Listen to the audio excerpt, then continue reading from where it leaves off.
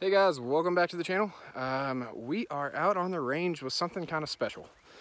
I waited till this week to post it because, well, the poll didn't go in my favor, but it's too nice to not.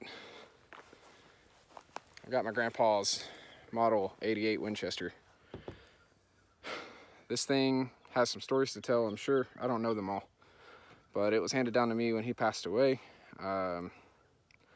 I've already received some offers for it. It will not go anywhere. The only thing that I'm looking at doing with this that's any different than what it is right now is I might put a scope back on it if I can find one that will not make it look stupid. And then I also have full intention of putting a new stock on it. I'm probably going to make it by hand, and that way I can put this stock on a shelf, and then I can begin to use this gun for something other than a shelf ornament and range days.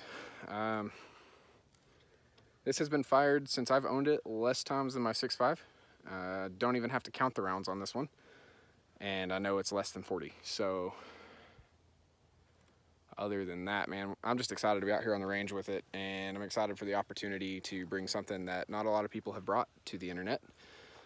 It's kind of a rare gun. It's a Winchester 88. We're gonna shoot paper just to kind of get an idea where the sights are. I'm gonna probably shoot just kind of close right now. I'll take it out to 100 yards for you guys, just so you can hear it smack some steel. I'm shooting iron sights, so we're just gonna have a little fun today. All it's about is a little bit of connection with my roots and where I came from. So I'm gonna set up my target and we'll fling some lead. All right, so if you guys saw my video on the RPRR splitting 22, or splitting cards with a 22, or trying to, I'm not too excited to use this right now. It's 100 grain, power shock, jacketed soft points. They're not perfect. I'm not shooting distance though. We're having some fun with my grandpa's gun. So this is the ammo we're running today. That's their label.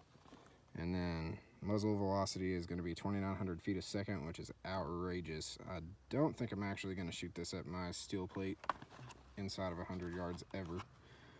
It's rated for 3,000 feet a second, but that's cutting it close, and with variations, I'm good. So anyway, we're gonna load up my magazine, which this is the magazine. It holds 5 rounds. I'm gonna load it up, get ears on, and go put some rounds on the target. And we'll have some fun.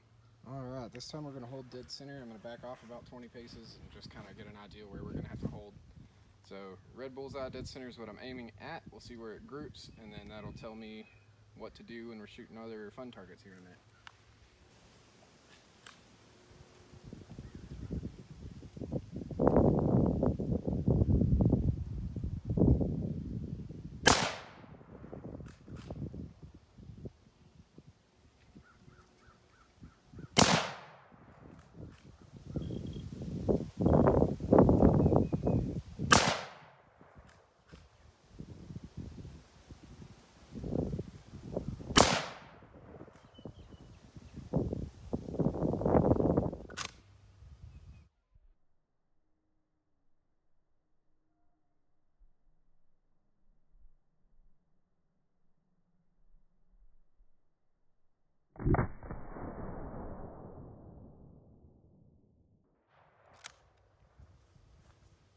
Oh, that's fun.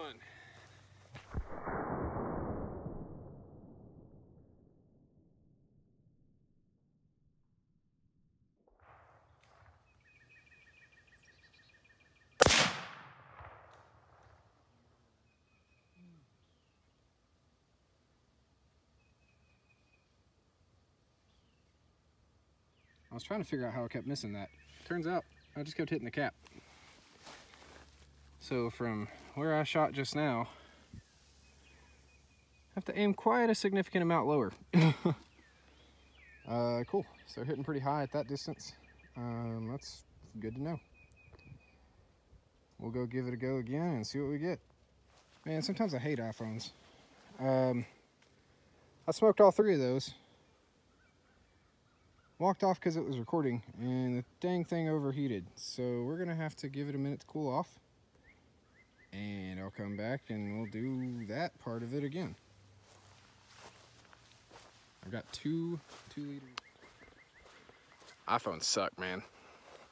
Phone overheated, so gotta wait for it to cool off so that I can reshoot those, except I can't. So those 3 are gone for no good reason. Smoked all 3 of them. It was glorious. It was going to be a great slow-mo for you guys. Thank goodness I have 2 left. 2. I was going to try to do something cool with them. Now we got to decide between the 2 options. All right, I'm hopeful I got my phone cooled down enough. We're going to blast one more 2-liter. I had 5, and 3 of them got blasted while my phone was overheating.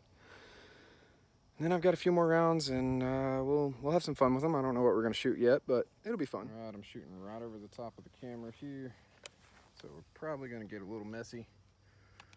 But that's going to be okay.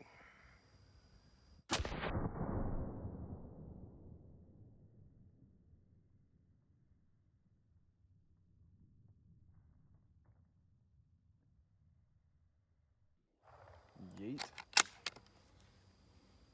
That's it. There we go.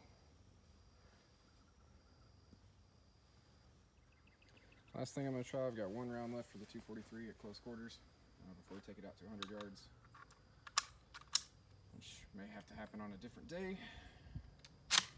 We're going to see if I can split a card with it. These are a little bit closer than the last time, but I'm going to give it a go. See what we can get.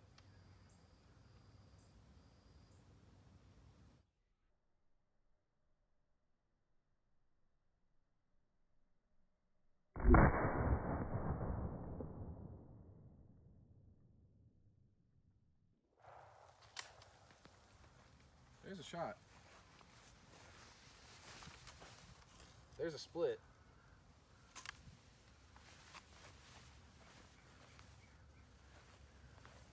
You may or may not believe me, but that was the first try.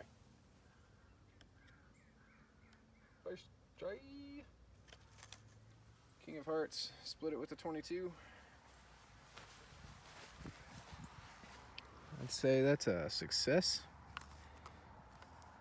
Sorry, no, it was a 22. It was my 243. Gosh, I was so excited on that. It's the first try on that, and there we are.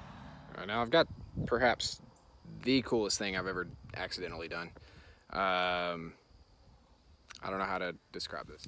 I shot the soda with the 243, and this jacket, I think, separated from the lead. It's still pretty hot. And went into my target. That happened by chance.